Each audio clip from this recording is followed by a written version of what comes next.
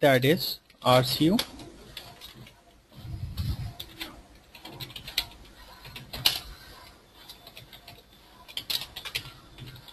Repository creation unit. Actually, RCU provides the schemas to SoA, and also it with the help of it you can also create multiple repositories within a single database. So let's now start with the installation for RCU. Let me take you first to the downloaded folder where it is located. Go to my computer, then C drive, then the same folder named StageFMW. Here you can see this folder named RCU home. This is the downloaded folder. Open it. Here you can see multiple folder. Find the bin folder. Here it is. Bin. Enter into it. Then you can see here there are multiple DLL and .exe batch files. So we have to find the file rcu.bat. Here it is, RCU. This is the file that needs to be executed in order to install RCU in our system. We'll be doing this with the help of command prompt. And why we are using command prompt to do this, you'll get to know in a short while. So to install RCU, we have a prerequisite to take care of. What is that prerequisite? It is that we need to set a value of environment variable to true. And what is the name of that environment variable?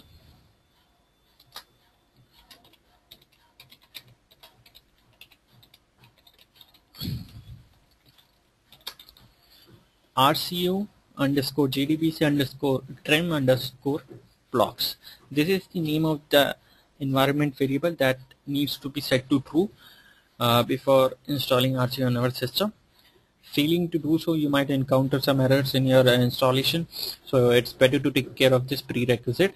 So we will do it with the help of command prompt. So I'm just setting the value of that environment variable to true.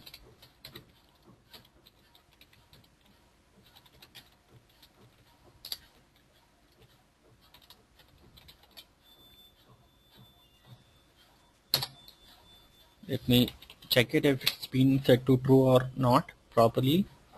Echo RC underscore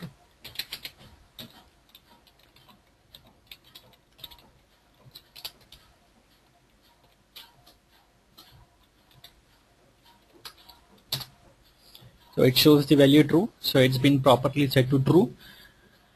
Now let's start with the installation. So first I will be changing my directory to the bin directory. Which bin directory? This one. I have to change my directory to this path. I'll be copying this directly. Why we are changing my path to this bin directory? Because it contains the file RCU cd. So now I am in the bin directory. We'll be running this file now.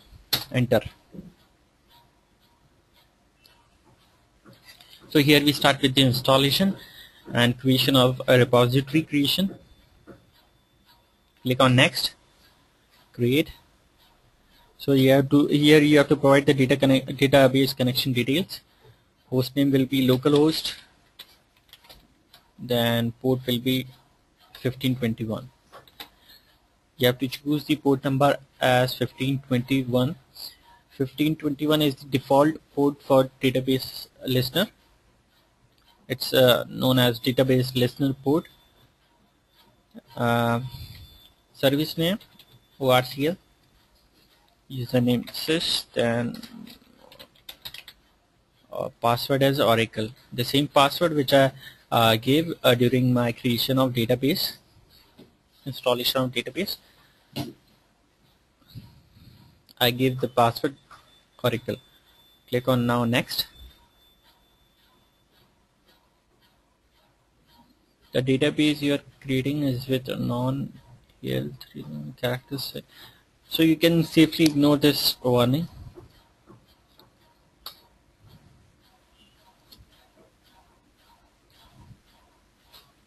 Click OK. So these are the components You have to choose which one to install.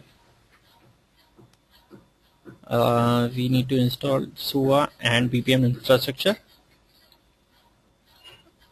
So I just checked on this component, and along with this components, the subcomponents, these two components are also automatically checked. Just wanted to make this to just have a look at this one. Now you can click on next. Okay, you have to provide the password for this schema.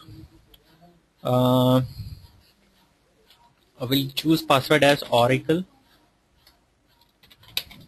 Let me just keep a note of this one.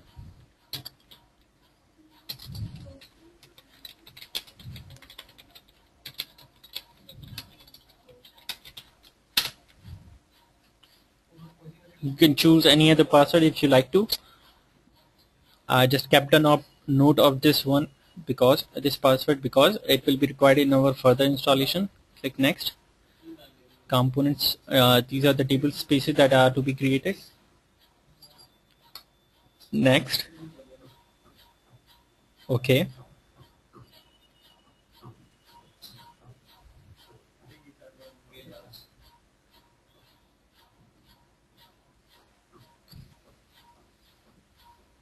Click OK.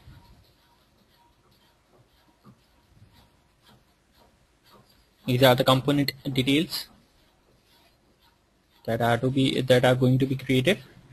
Metadata services, SoA infrastructure, BAM, and UMS create. So it will take take at most about 2 minutes to be created. So we are now done with the installation of our repository creation unit. So you can see the status here, success, with all the components. So click on close. So now we are done with the installation of RCU.